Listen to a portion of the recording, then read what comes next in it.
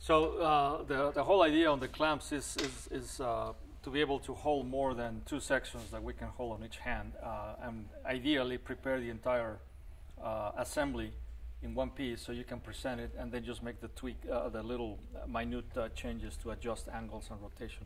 That's really the benefit of these things. And then the fact that you can come in and tack them, without having to burn your fingers.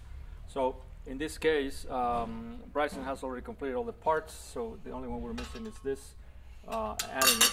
But I would like to show, that the clamps not only can cover straight to straight, which is the easy way, but also do bend to bend, and that's where really their true power becomes valuable for the user.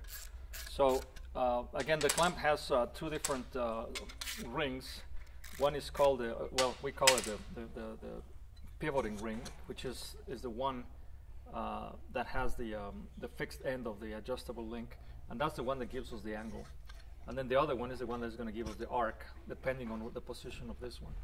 So a general rule of thumb is to find the highest point of each of the tubes, and when they're aligned, that's not a problem.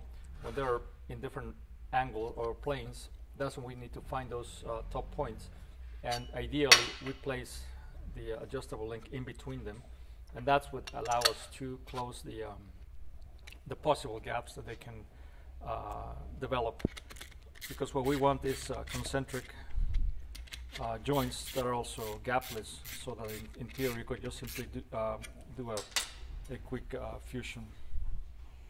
So it's very simple. Again, this can be worked actually in the car when you have to tweak just the end where it points, and where it when you're finally done, it's just simply tighten. Rotation is really simple.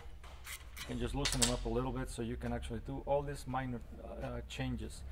In the past, without the clamps, you might remember the days when we had to witness line it, and if it didn't work, and you didn't find out they didn't work until the end, you had to come back and break it and clean up again and do it again. This way, you can even use witness lines if you want, but the fact that I can do very little changes and then just test it until the ends are matching, then I can just commit to it and then go for the weld.